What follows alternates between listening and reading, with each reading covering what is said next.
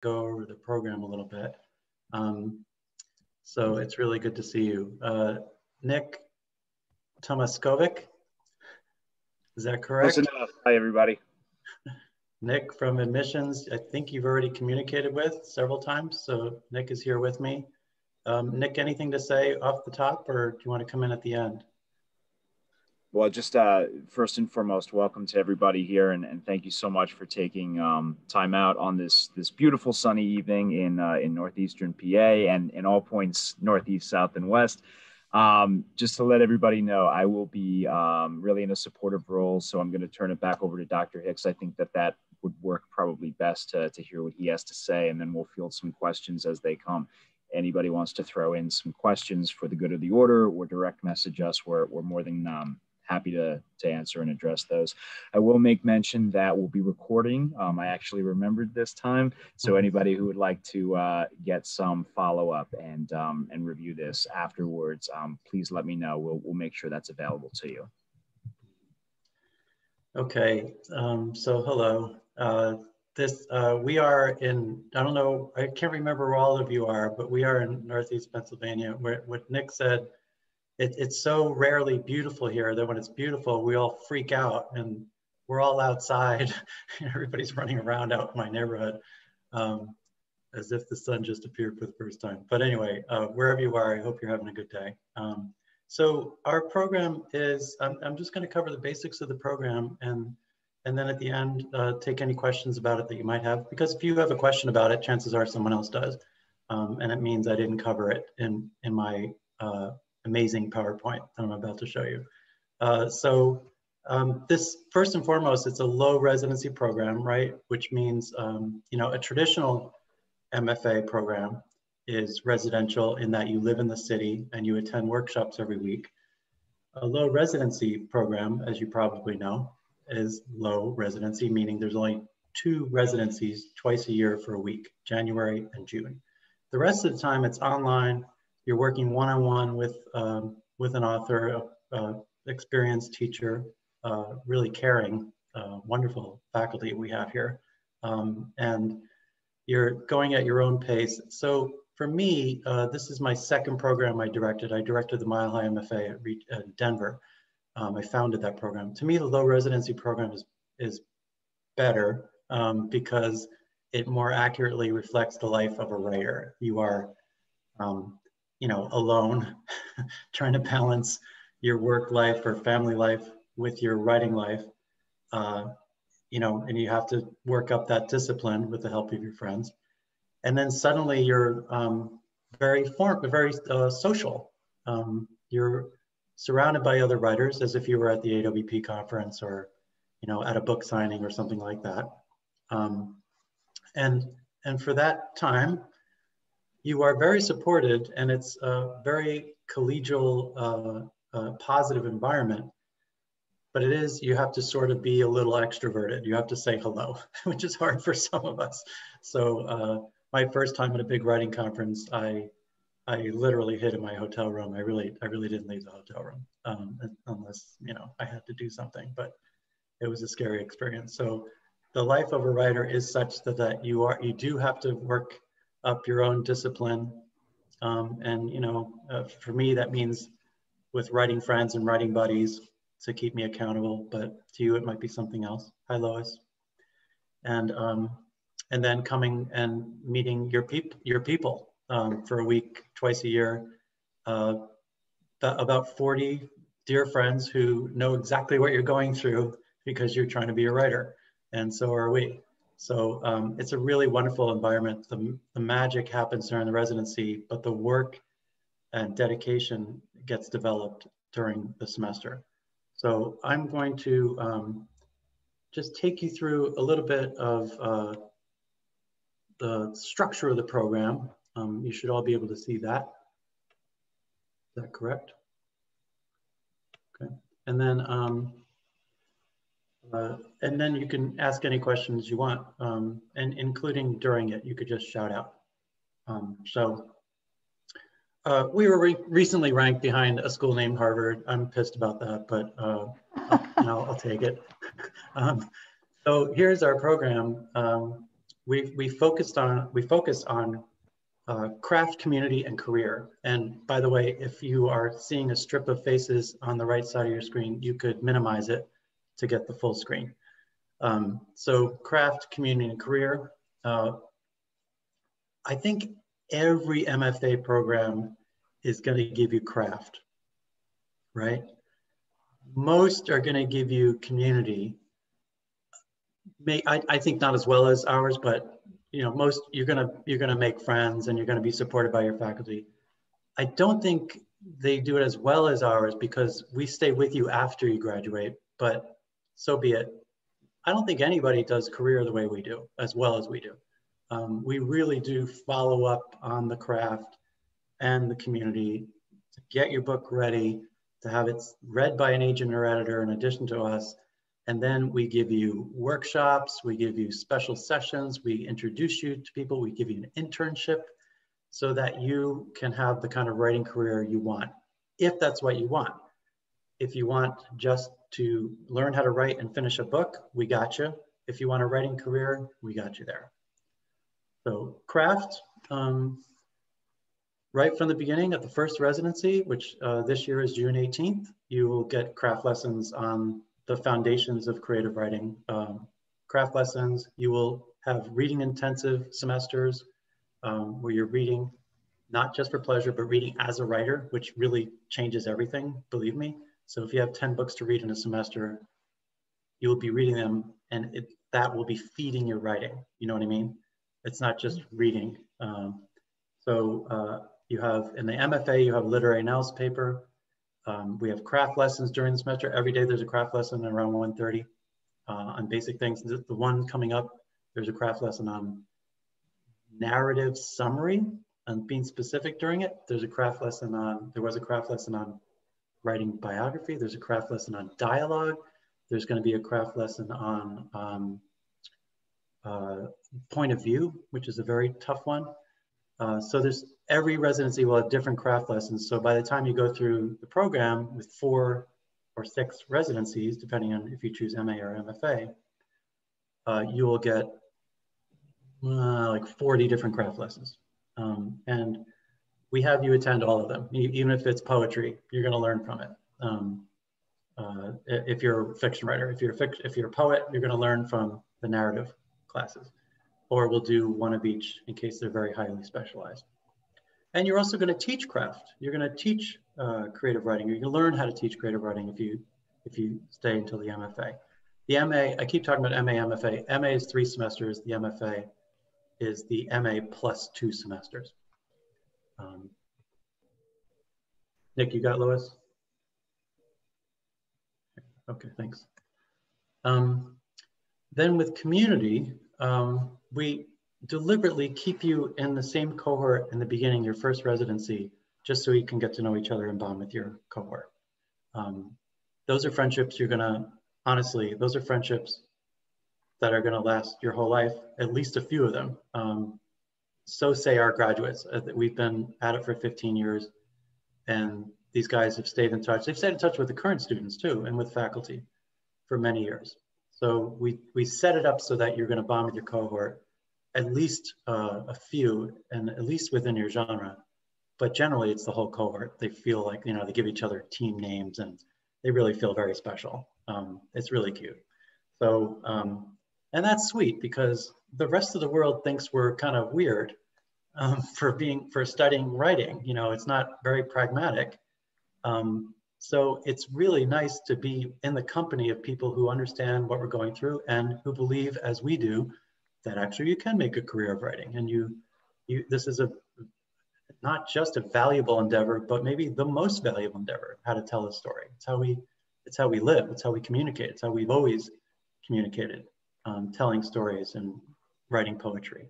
So it is essential to do this. So we live in a very practical, pragmatic kind of country, but elsewhere, and indeed if you think of world history, this is a very valuable enterprise, maybe the most valuable.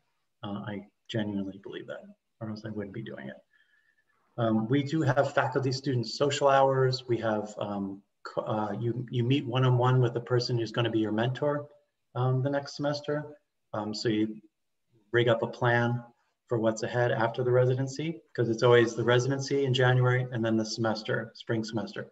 Then it's the residency in June, and then you get a couple months off, and then the semester in the fall. So in that residency, you meet with your mentor that you will be studying with the next time, and you get to choose the mentor you want to study with. So you will be telling me, you will be giving me the top 3 choices of the people you want to mentor with, and then this semester, everyone got their number 1 choice. So you're probably going to get your number 1 or number 2.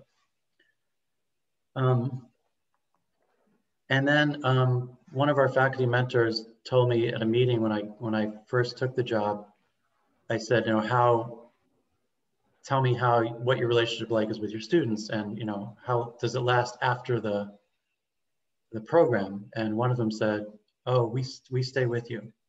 Like, we don't leave you. And he showed me, he has an email list of 43 former students that he keeps in steady contact with. So they are committed. They're not getting paid much, honestly. I know this because I'm the one who signs their checks. They're not getting paid much. They generally love to, and you know, some of them are retired and they've had great careers, but they just love teaching. They love nurturing. And I understand this completely because I love it too. They love helping someone to tell their story or to write their poetry the way the work wants to be. Not the way they think it should be, but the way, and maybe not even the way you think it should be, but the way the work needs to be, right? So they love doing that. And it is really cool to do that. So I get it. And then career, and this is, I think, the most distinguishing feature of our program.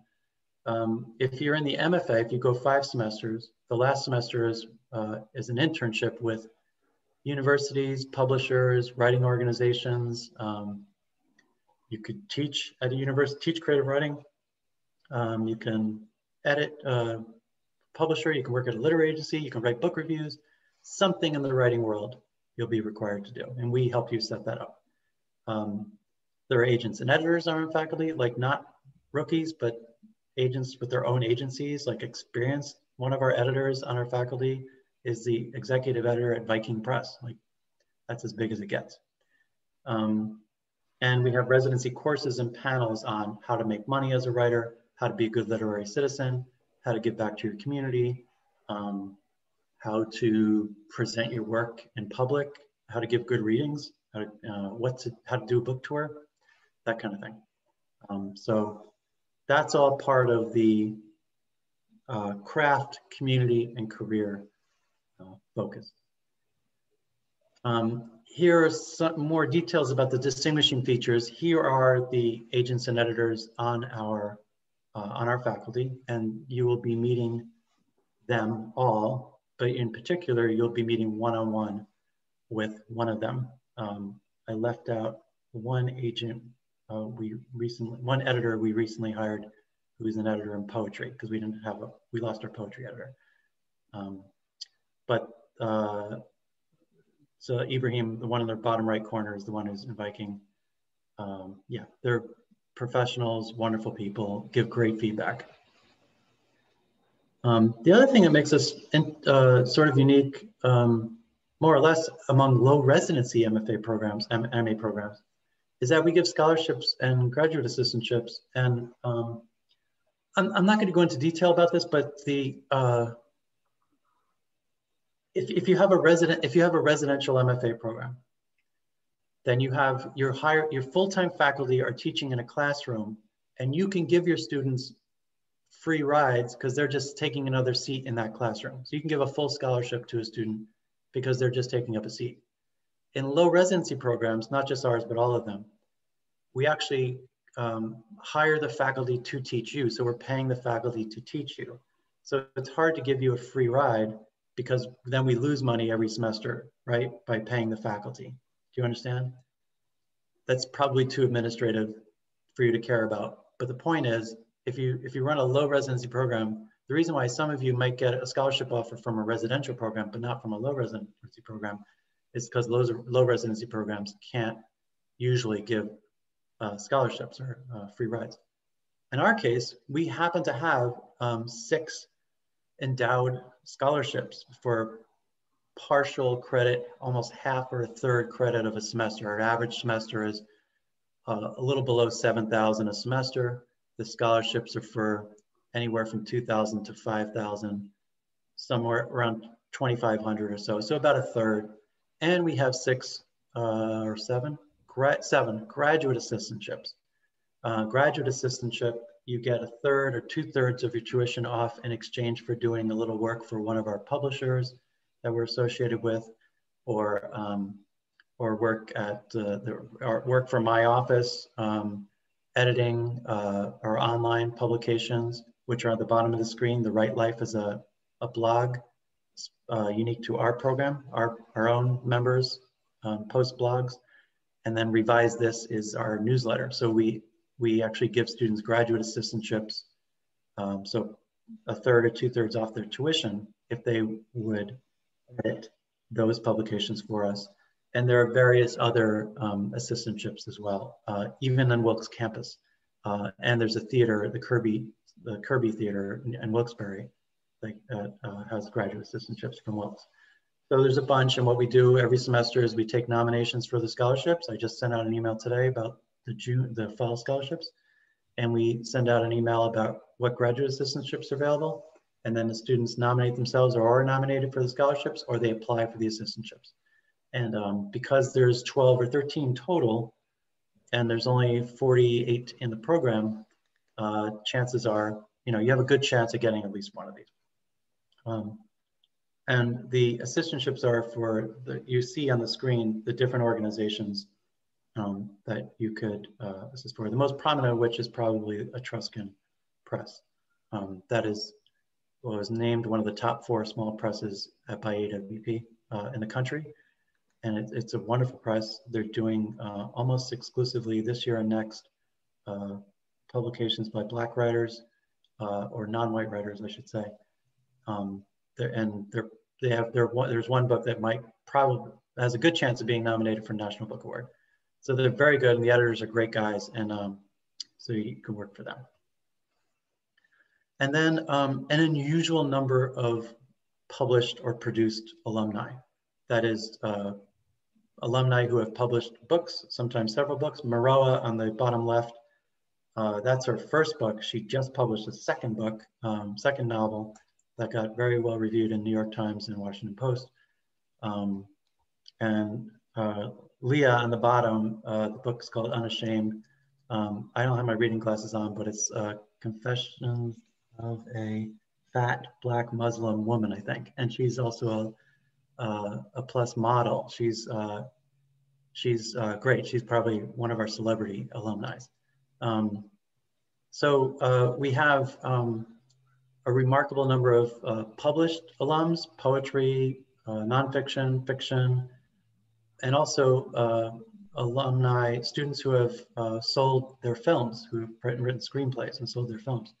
One of which, we had one student who was a playwright who produced a play. The play was produced in New York called N, or the N word. No, it's called N. And then it was made into a movie. It was purchased by a production company and made into a film called The Emperor of Broadway, about Eugene O'Neill using a prominent Black actor in one of his plays and the difficulties that ensued.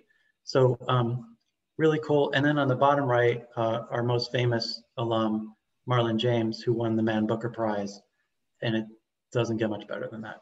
So we have really good, really accomplished alumni. And I think, by the way, I think that's because our faculty stay with them. I really do. I think it's because they're talented and because they're great and they learn a lot and they keep at it, but also because they get supported. We have all these editors and agents and faculty who are very well connected, and they help students to get published. And sometimes the agents that we have in our faculty represent them. So it does happen that students get published right off the bat, right after graduation, but it more typically happens a few years after. We have an amazing faculty. I just was talking to Beverly D'Onofrio today. She's on the top left, writing Cars with Boys, was made into a film with Drew Barrymore. I won't name all of them, but you can look at the website to read their bios, but they're remarkable. They're wonderful writers. First of all, I'm reading all their books, and they actually love teaching. They love their students. I asked them if I could use the word love, and they said yes. These are our professional partners. I mentioned Etruscan, but also Akashic Press you may have heard of. They published wonderful books. Kelly Jones Books, which is a division of Akashic. Northampton, Blue Moon Plays, run by one of our faculty members, Gene Klein. River and South on the bottom right is our literary journal, and you could work for that too. You could edit for them. And James Jones Literary Society does the James Jones First Novel Contest that you may have heard of, because Kaylee Jones, our faculty member, is the daughter of James Jones. And then also, we're not snobs about genre. You could write in whatever genre you want to write. We will find a mentor for you, and we will support you. And that's mostly because we grew up reading all kinds of books. We didn't grow up as literary, fiction readers. We grew up reading Stephen King, and Jaws was like the first scary book I ever read. Carrie, what's the one? Exorcist. The Exorcist was my first scary book when I was a kid. So we're not snobs here. You can write genre fiction, you can write romance, you could write sci-fi, but you're probably going to get taught the foundational stuff first. How to write a good character, how to write good dialogue, how to write good setting, and then you kind of go off in whatever direction you want, and you don't have to decide right away. And we just added on the top left this year. We just added spoken word, which is going to be a lot of fun. And I still haven't heard from Prague. I'm supposed to have a Fulbright there. I had one last year. It got cut short because of the pandemic. I'm supposed to go back, but their funds are frozen in the Czech Republic because the COVID, it's a mess right now. But if I'm there next year, you will be there too if you want to be. We're going to have a residency there. It's a very nice city. It's kind of my second home. So here's the program structure. This is the kind of stuff I get most questions about. So you start off in the MA, okay? So the first semester, the first residency, so for you guys, several of you have already been accepted. If you come June 18th to the 26th, you'll have your first residency followed by your first semester in August. And that will be a foundational semester where you're taking any 2 genres you want. You pick. When you apply to the program, or if you're about to apply, you name 2 genres you're interested in, first and second. You can do those 2, or you can do a completely different one, knowing you might come back to it later, and I'll explain that. But the first semester, you take 2 courses, writing 2 different genres, and reading in those genres, the kind of foundational course in each genre. Come back in January, you have another residency. You meet with your cohort because you haven't seen them in 6 months. You meet with them, you workshop your stuff, you bond with them, take classes.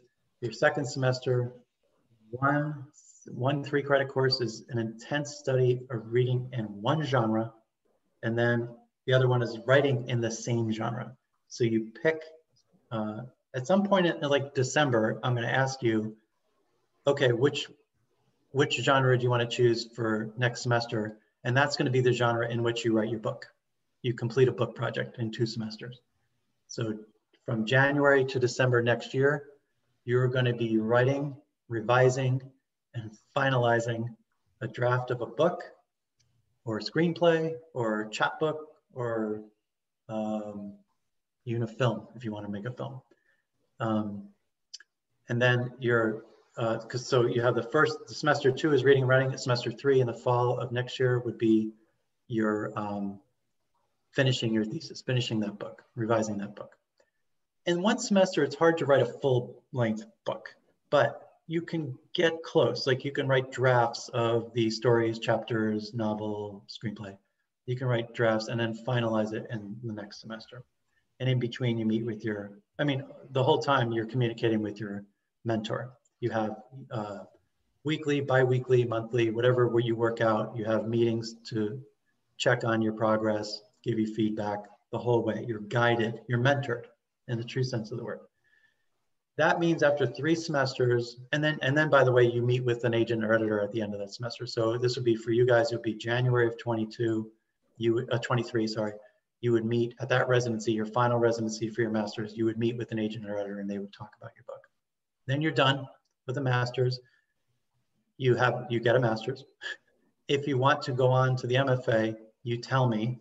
And if you've gotten the right, if you've gotten over a B+ and everything, if you haven't, bombed anything, you get to go on to the MFA for 2 more semesters. And if you follow that orange arrow in the middle of the screen, then your 4th semester will be a course in literary analysis in the genre in which you wrote your book. And you could start revising that book based on the agent or editor's advice, or you can write a new, like maybe you're still thinking about that screenplay class you took in the 1st semester. Let's go ahead and write a screenplay. So you can write you can start a second project. You may not get it to its final version, but you can certainly make a lot of headway. So you graduate with 1 complete, ready to publish or ready to submit project, and then 1 draft of another one in a different genre or in the same genre. Whatever you want to do, it's up to you. And then that final semester, and that revision new project semester can be either part of the 4th or 5th. It's your choice. Most people do it the last one during the internship because the literary analysis paper is so intense. It's a 30 to 50 page, 25 to 50 page paper and a lot of reading. But that's the course that really prepares you for if you want to be a professor, if you want to teach at university. And it's just a great course to know, because at the end of it, at the end of that paper, you analyze your own MA book in conversation with all the great books that you've read and analyzed based on a particular topic. So you're analyzing how these 10 books, how they worked in research, if they're historical novels, or one student wrote about screenplays, film screenplays, the plot twists. You could do dialogue, or there's so many. There's like 150. We have 100. I don't know how many hundreds of theses in our office and online. Many different topics. And then finally, at the end, you're in an internship based on what you want to do, what direction you want your career to go. If you want to be a professor, then you teach at a university. If you want to work in publishing, you do that. If you want to, I don't know, just start a reading series in your hometown. If you want to review books, if you want to organize writing workshops for after school, like at high schools, anything you want, then we set you up with someone who's doing that and you learn from them. After that, you get an MFA. So it goes MA and then MFA. And yes, that means you graduate with 2 different degrees. I don't know how they pulled that off, but that's how it works. 2 very different experiences though. At the residencies, those are the dates there. You have workshops, craft lessons, panels, and readings, very communal. At the semesters, one-on-one with your mentor or alone from home. Do you have some communication with other students through an online learning? Yes, you do. Learning system? Yes, you do. But mainly it's you developing your writing practice. At the residencies, you have meetings with your mentors. You have communal lunches and dinners, happy hours pop up all over the place. I'm not involved. And then, but you're also at home during the semester, and you're disciplined. You're sober. You're writing from like 5 a.m. to 8 a.m. or whatever you end up doing. So 2 kind of different experiences, but they go together. At the end, then there is a final banquet, and we have a ceremony for you during which we celebrate you. It's a great deal of fun at the end of every last day of every residency. We do this, and it's beautiful. Lots of hugs, lots of appreciation. If you haven't applied, but I think I'm looking at many of you have applied. If you haven't, this is a good time because we've decided, Nick and I have decided that if you do apply after this open house, we're going to make a decision within 24 hours. That scares me, but we're doing it. We are doing it. But now, whether or not you're going to apply or you have already applied and thinking about depositing, now I'm going to just open things up and take questions. So, and by the way, if those of you who have applied and were accepted, the reason why you're not receiving information from us yet is that when you deposit, it's $300, I think. That means, and it goes toward your tuition. That means you're coming, we save you a spot, and then we send you information.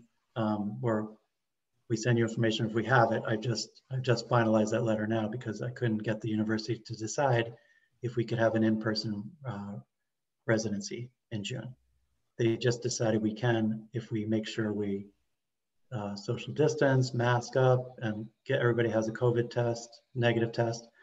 And we got a tent so we can sit outside, spread out, have readings outside, that kind of thing. So now that I know that, I'm going to send everybody who's deposited that letter with a lot of information on how to get here, where to stay, that kind of thing. But until the deposit, then we don't know for sure that you're coming. So that's my spiel. Thanks for sitting through that. I hope you agree that it's a marvelous PowerPoint, really. You agree? Thank you. Appreciate that. I worked very hard on it. Do you have any questions? Oh, well, Dahlia,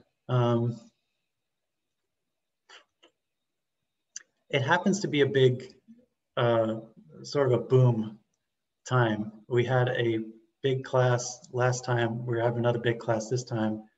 The sooner, I'll say the sooner the better. But you need my information. I'm still working on that with you. So I will wait for you. Thank you. If you're here, I'm waiting for you. Awesome. I want to be there. it's the laggards. It's the slow pokes. It's the undecided people. We're just going to leave them in the dust. I'm kidding, Nick. Don't get mad. So any questions from any of you? I do. Do I just speak? Is that what Please. I do? Yes. Do you guys help? I have so much writing I've done. I mean, you know, piles of it. Do you get help on, or is it an assignment comes and write fresh, or are you encouraged to pull stuff in? I mean, can we keep bringing in stuff that, you know what I'm asking? Is it like in the moment, or can we pull I mean, I'm almost overwhelmed by what I have. And yeah, that's the best thing about any MFA program is that you have structure. Like you have people telling you what to do and you have deadlines. So you're working with me or your mentor, and your mentor will say, send me something old, something new, something borrowed, something like, you know, send me that right now. And then you're like, okay, I got to get this ready. And then suddenly when you're showing somebody something you've already worked on, you look at it again, like, oh wait, okay, let me read this over one more time. And it becomes kind of fresh. But yeah, you'll be able to do both. Okay. We learn most if it's a draft of a new, something new, and then apply what we've learned to our old stuff. But that doesn't mean, like when you're working with your mentor, you know, the first six weeks can't be old material, and then the next 6 is new. Like you can do anything you want. Okay. Whatever feels best, and whatever you need the most help on. Because sometimes you need to finish a piece, you know, get it out of your cobweb mind, and then before you can move on to something new. Yes. It's certainly been my experience this week. Okay.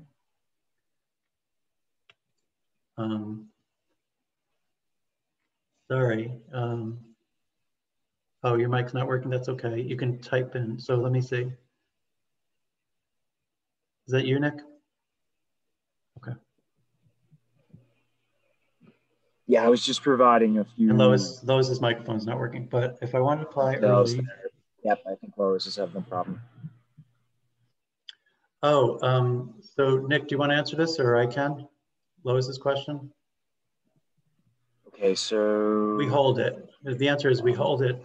Oh, sure. So from the point that Dr. Hicks and the rest of the committee were to be able to make a decision, we would hold that decision on file for a year. Okay, so you could defer up to 1 full calendar year from the point of the admission term. So hopefully that clarifies. And life changes, curveballs get tossed, and things come up. So we're pretty flexible in that regard, Lois. And Lois, would you like me to unmute you?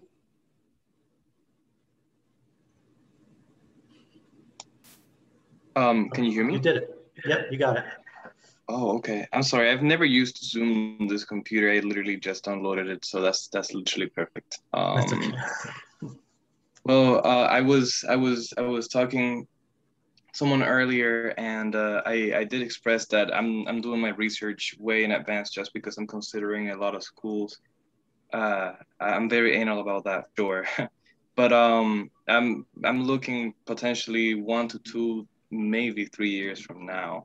A lot could change, of course. But I mean, I have done this in the past where I apply at least a year in advance. So I wanted to see for how long it was, 1 to 2 years, the holding time, or just 1. So if it was 1, I probably expected that to be like the standard. So yeah. Nick, I know we had a first year student in college come to one of these, and she was thinking 3 years ahead, right? So I really admire future thinkers like yourself, Lois. So, but what's the best strategy there, Nick? Yeah, so while I fully appreciate the planning perspective, the application itself, Lois, is somewhat limited in scope. So typically we unlock 2 semesters, 2 starting points at a time. So for instance, the current applications that are available are for this June and for January 2022. Typically the way that it works is within a number of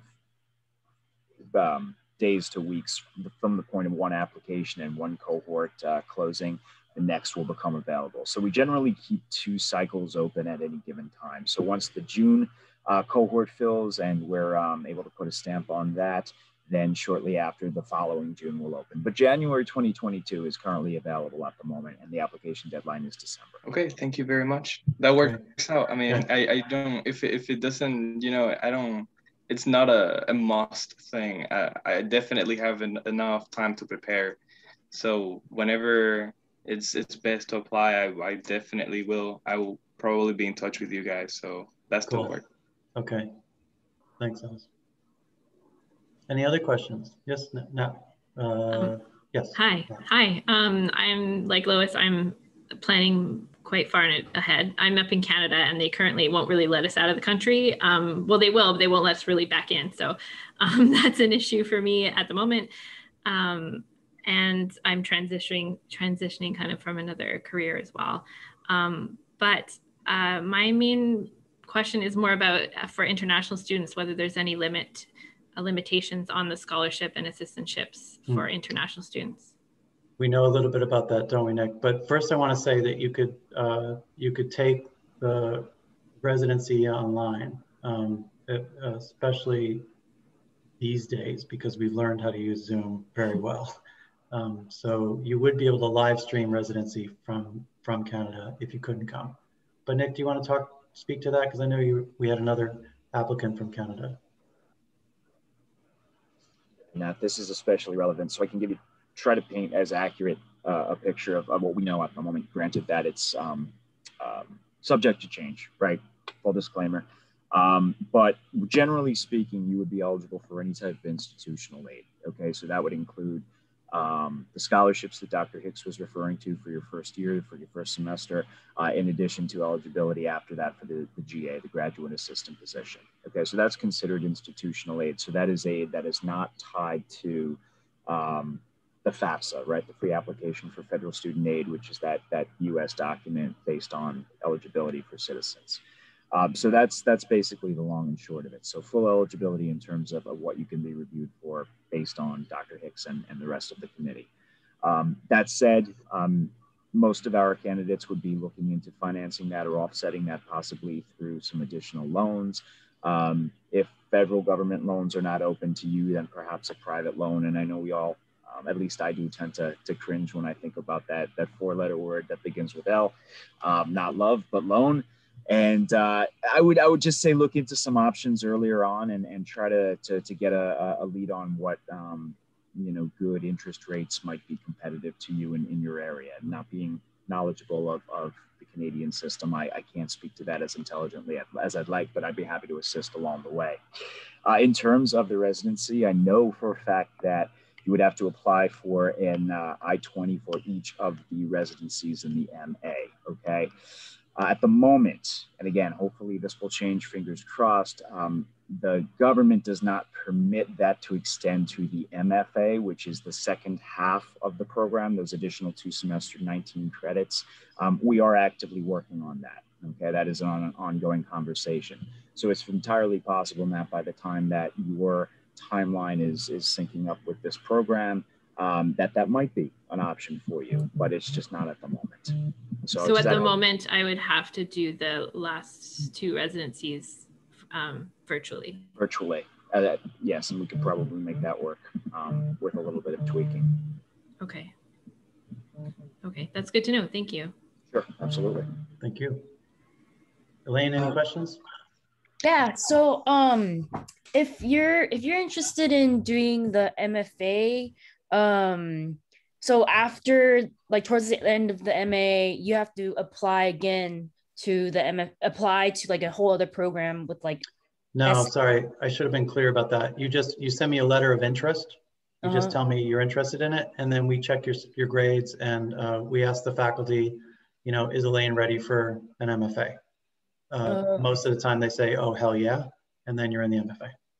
And it happens the very next like week or the succeeding semester you start. Yeah.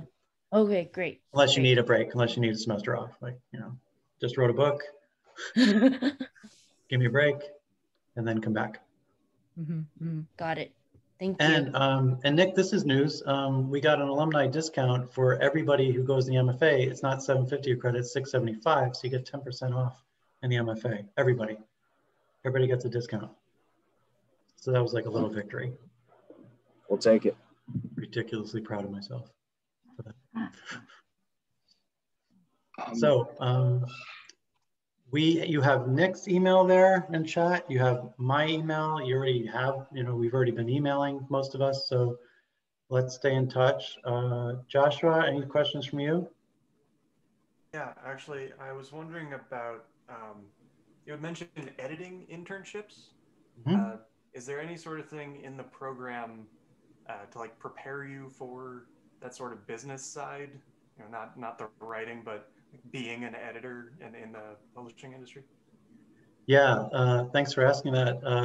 Yes, first of all, your faculty mentor will be an editor and help you to edit. You can focus an entire semester on editing, but mostly it's that internship where you, and by the way, you're editing your fellow students' work as well. But in that internship, it's not like you just get thrown in, you have to be an editor. You learn how to be an editor. You learn how to edit. Whatever kind of genre, or different genres too. So you get like hands-on experience with that. But I mean, almost all of us on the faculty are freelance or professional editors. We're either editing for a publishing house, or we're editing, freelance editing people's documents. So you'll get as much editing training as you want. And you could, one of the graduate assistantships is working for our university undergraduate writing center, where you can help students with, you can edit their papers or help them edit their own papers. And you learn a lot through that as well. But in terms of professionally editing, you're gonna be looking at, manuscripts that publishers get and are publishing. So you're not just looking at the slush pile, you're editing a book that's going to be published in a few months. So you're given a book manuscript and you work with the author and you edit it. So there's nothing more terrifying, but more useful than that kind of hands-on experience, because the editor of the publishing house will guide you and help you with that. That's what the internship is all about. Does that help? Yeah, that sounds great. Thank you. Okay. And obviously, like, that's all done virtually, like. Yeah. Okay. Yeah, there is, you know, if you live near Wilkes-Barre, you can come into the offices of Etruscan Press, but they're all online now. We assume online. We assume it's all online. As someone who's never been to the East Coast or anywhere near that of the States, can you tell us a little bit about Wilkes-Barre for those who don't know? It's right behind Nick. That's our campus. That's our gateway campus. It is a lovely campus. The city is old and beautiful. It's like gorgeous brownstones right along the Susquehanna River, which is one of the oldest rivers in the world, and it's beautiful. There was a flood in 1972, the year my wife was born, and she was born in Kingston, right across the river. And it wiped out a lot of those buildings, and the city has recovered, but not fully. So the city itself is like an old industrial, like coal mining town that has partially come back, but not all. The area of campus, I think I'm being fair, Nick, the area of campus is just beautiful. I mean, I love our campus. It's just beautiful. And that's where you'll be. You'll be staying on campus, and you can always go, you know, you can walk along the river. There's a very nice river walk dike above the river, and across there's a huge park where students go in their free time. Coffee shops, pizza, burrito, all kinds of places to eat in the city. Just like, I want to say like 5 blocks away is Public Square, Nick. And the students usually hang out together, faculty and students hang out together. We all go to a pub together, and it's kind of, but it's as a city, it is not the cultural, like it is not New York or Philly.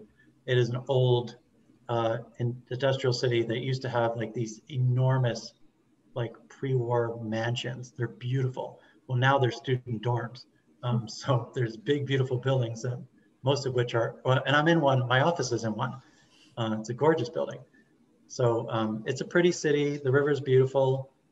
It's just not like the kind of city you go walking a mile into the bad neighborhoods. You know, it's a little, what do we call it? Rough. It's a little rough outside of campus, but we kind of never experience that on campus. And what a lot of students do, we're 2 hours from New York. My mom's in New York, so I'm making that drive a lot, and my brother and sister. But we're 2 hours from New York, we're 2 hours from Philly, just a few to Boston, a few to DC. Like a lot of our students come to the residency and then they go elsewhere for fun. You know, they make a trip out of it. Especially, we have a bunch of students from the West Coast, the Northwest, and Southern California, Arizona. That's what they do. They see it as a gateway to going to the shore, like going to the Maryland or Delaware shore, or down to Virginia. It's just like 5 hours. So it's good to take advantage of the opportunity. And it's a nice break after, the residencies are very intense. They're wonderful, but they're also a lot of work. So it's nice to take a little vacation after that. Great, thank you. Okay.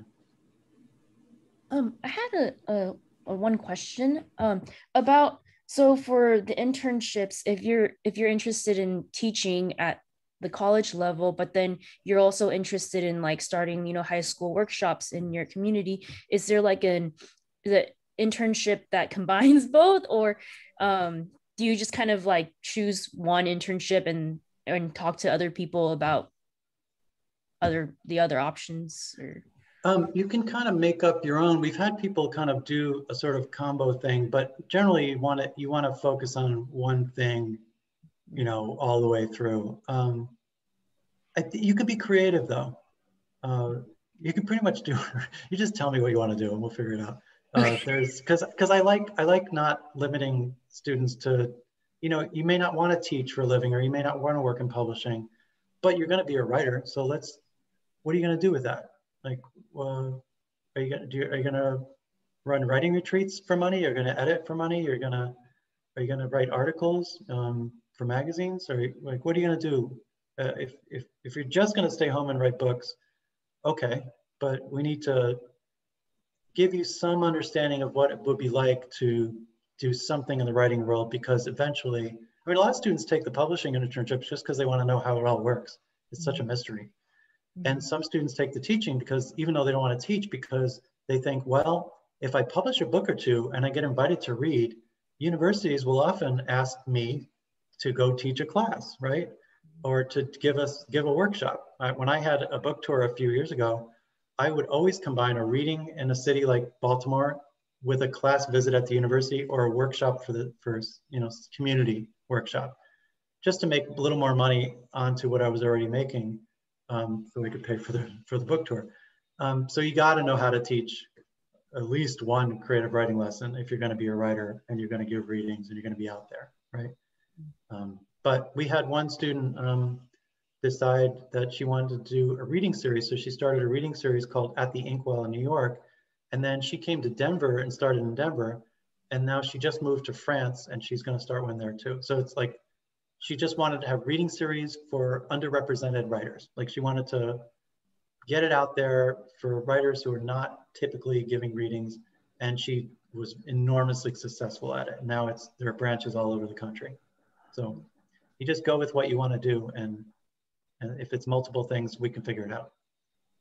Thank you so much. I was distracted in the first part of that because I saw Dahlia's text that it's only 5 hours to Cleveland. I'm just saying. That's my favorite. It's not really ever. Considered a destination either, but it Rock is and Roll a Hall city. of Fame. Rock and Roll Good Hall of Fame people. is here. It's literally our claim to The fame. lake.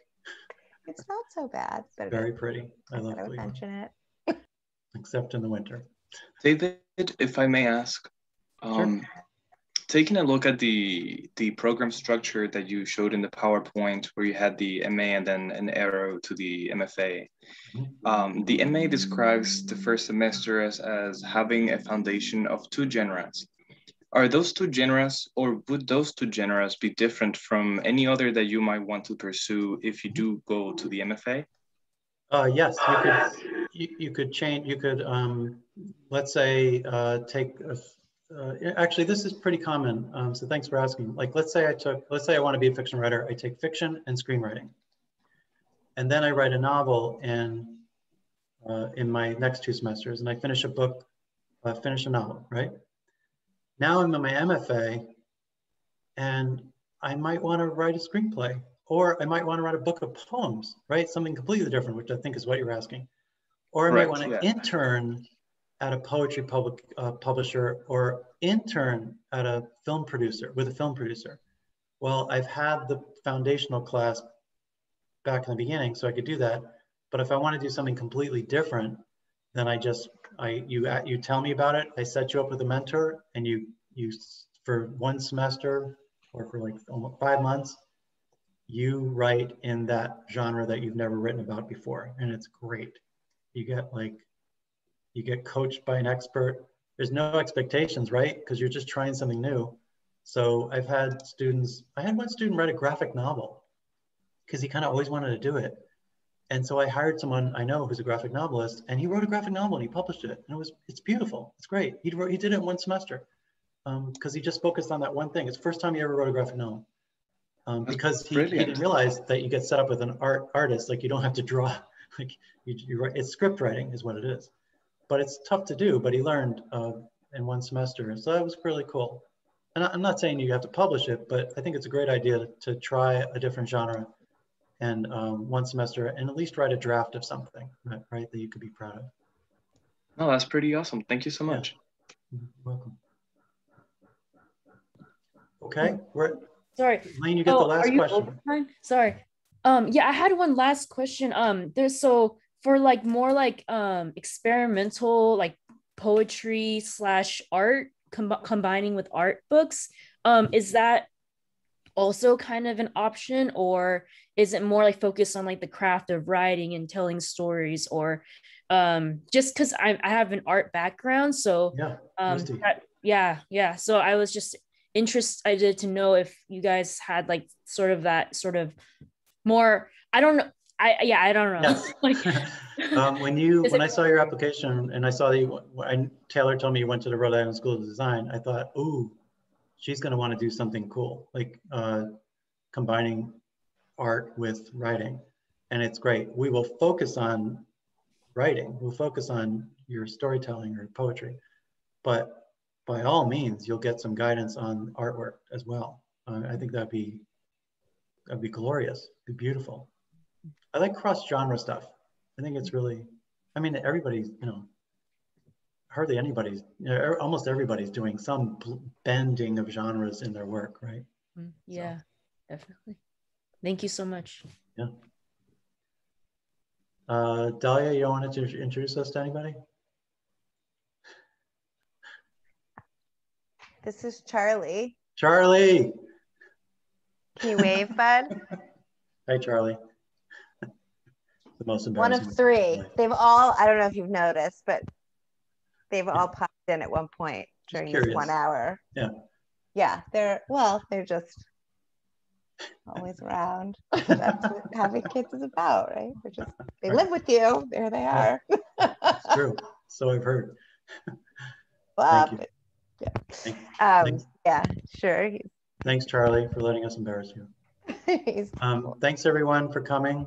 You have our emails if you want to stay in touch, okay? And call us. It's actually my job and Nick's job to talk to you. It's our job. That's the #1 part of our job. So please feel free to call, okay? Or email. All right? Thank you. Thank you very much. Great Thank to you see so you. much. Nice to see All right. everyone. Thank You. Nick, any last words? We good? I think we're good. Thanks everybody for coming. Thanks, everyone. Thank you. Thanks. All right. Good night. Good night. Good night. Have a good evening.